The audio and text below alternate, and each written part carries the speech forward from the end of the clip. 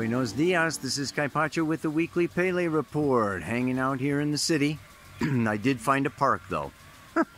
Yeah, March 13th, 2019. The moon over there in Gemini, you'll remember last week was the new moon in Pisces. Now she's moved along, moving into Gemini, following on. Tomorrow, we're gonna have the first quarter square moon, 90 degrees. I'm going to talk about the 90-degree aspect a little bit here today. That's at 23 degrees, 33 minutes of Gemini, squaring the sun over there in Pisces. Still traveling along with Mercury, you know, coming right along. It conjuncts with Mercury tomorrow, but it's really going on all week. Mercury's going retrograde past that sun. And they're both in square to Jupiter. The sun's exactly square Jupiter today up there in Sagittarius. So we've got a beautiful, you know, Sun, Mercury squaring Jupiter. Just finished that conjunction with Neptune. What else is happening? Mars. Mars moving on through Taurus is in a nice trine to Saturn tomorrow. Moving along slow, like steady through Taurus. Just like I'm walking. It's going to come into a trine with Pluto by next week. So we've got a nice Mars trining Saturn and Pluto all week as the moon moves on Thursday into Cancer. And of course that Cancer is going to oppose Saturn, Pluto, South Node. Moon's going to come into a conjunction with her North Node. Yeah, and that'll be happening on Saturday. And then by Sunday, she moves into Leo. Oh yeah.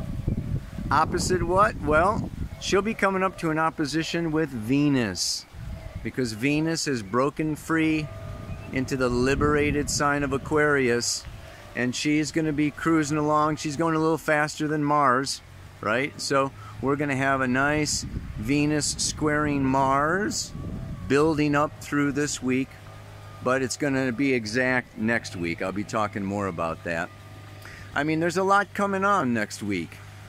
Yeah, next week not only is the full moon at 0 degrees of Aries, Libra, moon in Libra, the sun is going to be going into Aries. The spring equinox in the northern hemisphere happening next week on the full moon. Ow! I'll talk about that more next week, but you know, it's building up this week, so I might talk about it a little bit here too. And let me look at the camera. All right, that moon is in Gemini. Gemini is the city.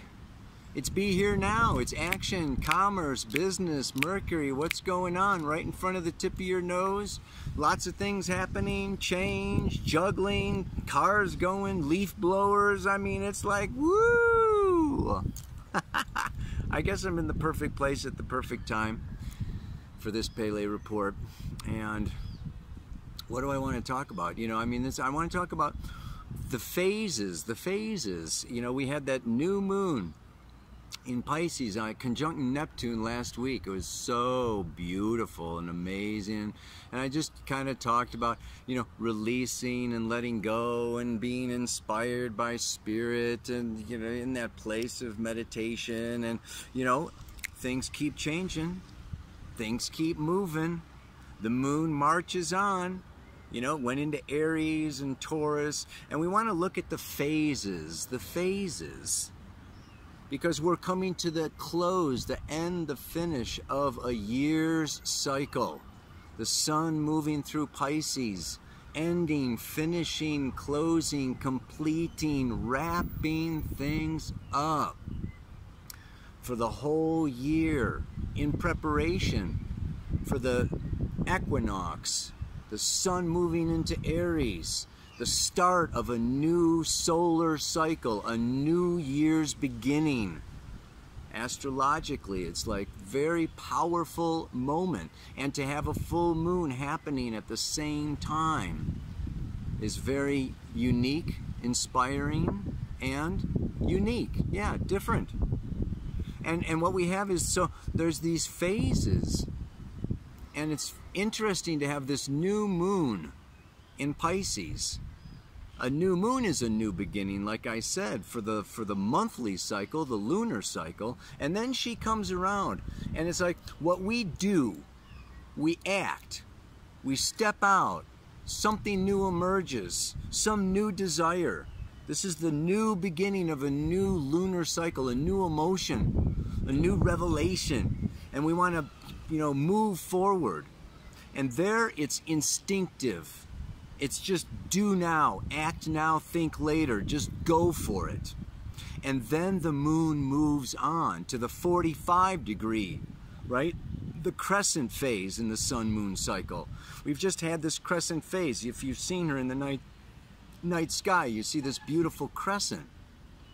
And it's the light emerging, it's a waxing, it's the moon's getting bigger and bigger and bigger, approaching this square, right, that's, you know, happening tomorrow. And the thing is that at that 45-degree aspect, and this moving through that, you know, that phase of the sun-moon lunation cycle, there is reflection. It's like yang at the new moon, and then yin at the crescent moon, and then yang at the first quarter square, and then yin at the gibbous. It goes like breathing. So we act out, you know, or we come with a new desire, a new inspiration for a new painting or a new song or a new dance, the way I want to move through life with that new moon, and we act on it, and then there's this kind of like, uh-oh, what did I do? What did I just do? You know, I threw myself into something without thinking, and you start to reflect, and there's this entropy, okay? There's these forces from the past. There's these habits, okay, the way that we've always done things, or the friends that we've always had, or the job that, you know, we may not be happy, but we're doing it, and it's providing security, and there's this inner reflection, and this fear can come up of letting go of the past. Like the mantra today, the snake sheds its skin, it gets naked, it's vulnerable. When we let go of the past, we let go of an old identity, an old relationship, an old job, an old situation, and we go into the new. We're vulnerable, we're innocent, we're naive, we don't know what's going to happen. And it can be very unsettling. And then, now, tomorrow, comes this first quarter square, where it's really time, okay, to more consciously, fully, and completely push. Make that push. It's called, Dane Rudhyar called it a crisis in a crisis in action. So the seed needs to break out, break through. This is this first quarter square that we're in right now. And so it's really something that we have this urge, this need at this time to let go of the past, the known, the familiar, and that has also a lot to do particularly with the Sun, retrograde Mercury, squaring Jupiter, conjuncting Neptune, that whole process of disillusionment. Why are we moving on? What are we letting go of in the past? It's because something wasn't working. Our lives were not a true reflection of our future self. So there can also be sorrow. There can also be grief during this lunation cycle. And this inner sense of, yeah, you know, there could be regrets, but I've got to go. Reminds me of that Led Zeppelin song, Moving On or something, you know. It's like, gotta ramble on. I gotta be moving on. And there can be mixed emotions around all of that. That letting go is, like I said, it's kind of scary. It's like, you know, winter, you got these coats on and you're all nice and warm, and then spring comes and it's like you gotta take that coat off, and it's like, oh, you know, there's that moment, right, where you're exposed. You're exposing kind of a new leaf, like a new bud. And then then this moon moves on, and it's, you know, it's going to go through Cancer, and then it's, you know, going to trine. We're going to have that, you know, that first 120 degree aspect, but then it's going to come around to the full next week. And that is a culmination. Okay, you know, it's all this kind of inner work now going on is going to again then manifest socially in our relationships and outside, you know, into the world. It's great. I'm actually going to be going to Chichen Itza. I'm going to be watching the snake Kukulkan at exactly the equinox. Okay, the sun rises at a particular place and point where you can watch the snake move down the pyramid and come to Earth. This is like this incarnation from Pisces, okay, into this Aries, and the full moon again. It's like, you know, taking this inner world, and it's time now to come out. It's time to show our new selves. It's time to show our new beliefs, our new realities, our new awarenesses. It's just like moving so far. What was I reading? It was like people today want to be doing what? Pleasure without happiness, happiness without knowledge, knowledge without wisdom. And the other one I was reading, Toni Morrison or something, wrote in the book Beyond, something about, you know, that there's data, and that data, you know, turns into information, and the information turns into knowledge, and the knowledge turns into wisdom. But these things are different. Data is not wisdom, okay? Information is not knowledge. And, you know, with Google and with the influx, okay, of movies, videos, social media, articles, you know, Wikipedia, I mean, you've got all this information. Gemini needs to be brought more into knowledge and wisdom. Sagittarius, and this is where Jupiter is now. That's why I said this year is about deciphering what is true.